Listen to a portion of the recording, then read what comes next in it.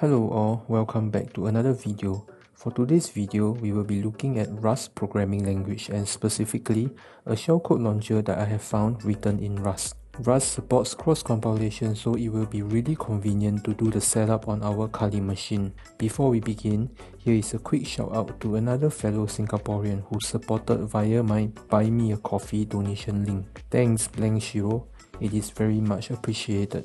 Merry Christmas and Happy New Year to you and happy hacking. Alright, let's dive in. You will need to install Rust on your Kali machine, which I have already done so. You can follow the instructions here, which is basically just a command to fetch the setup script from the Rust official website. I don't recommend running scripts on your machine without looking at it first, but this is my test Kali machine and it is in a virtual machine, so nothing much can go wrong. Once that is done, let's look at the Github page of the Rust shellcode launcher program, Rustyneedle. Looking at the README page, we will need to generate our shellcode with MSF Venom and base64 encoded. We will skip using the python encode.py script and follow from the alternate usage section over here. Rustyneedle will attempt to fetch the shellcode file remotely from our Kali machine, then it will execute it.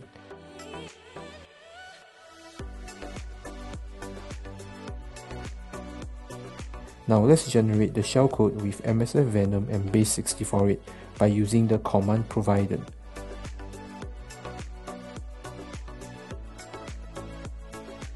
Let's also spin up a MSF console meterpreter listener for the payload.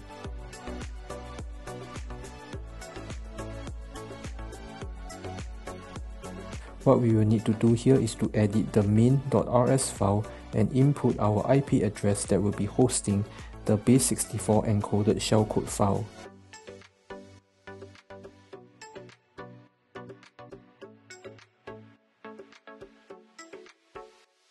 Once that is done, let's do a cross-compilation to produce a Windows binary.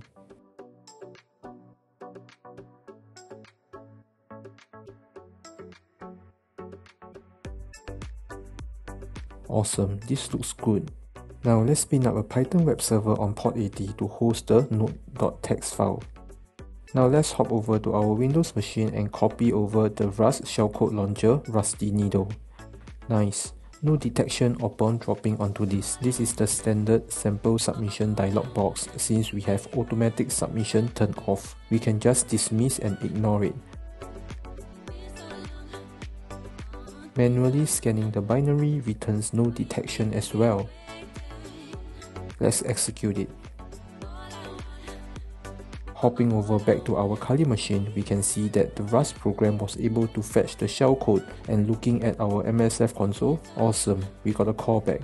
We have successfully bypassed the latest Windows Defender with all the protections enabled, establishing a functional meterpreter reverse shell. This is pretty good for a publicly available tool.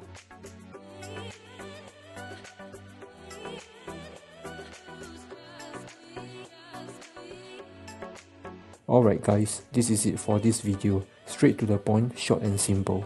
I am always happy to share working projects that are publicly available with you all, and I hope you all have enjoyed this video. Have fun while it lasts. If you are interested in offensive security Rust programming, it will be worthwhile to check out this GitHub repository, which contains many Rust toolings for penetration testing and red teaming.